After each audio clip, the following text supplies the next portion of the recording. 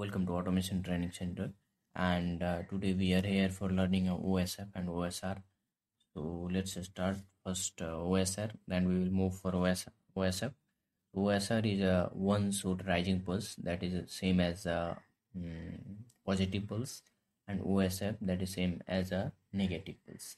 So this is our input and this is OSR. We need to put some storage and output data related to band rebate. So we have put 0 and 7. There is no restriction for 1, 0 and 7. We can change any data as per our requirements. So this is band rebate output.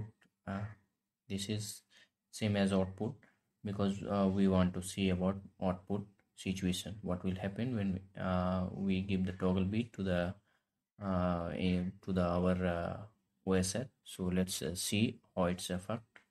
So first of all, we need to download and then click on yes. So after that, we have to run this same program. Now once we run the program, then we have to give a toggle bit to our input. So I'm giving a toggle bit. We can see it's flash for a fraction of second. So once again we can see I'm going to remove this toggle bar. Now I'm again giving, we can see output. This will blink for a fraction of second. So after that we have to go offline first. So I'm clicking over here offline button.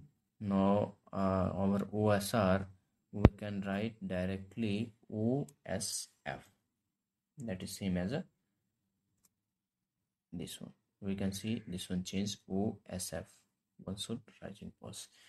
Now I'm going to download this one. We'll keep same data.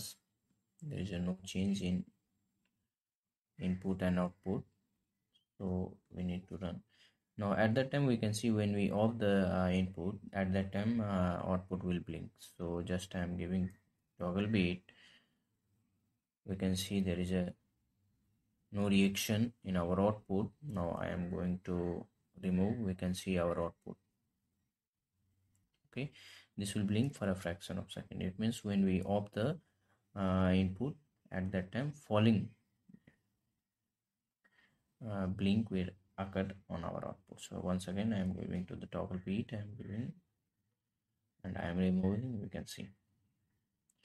So in next video we will see remote program by using OSF and OSR and logic gate.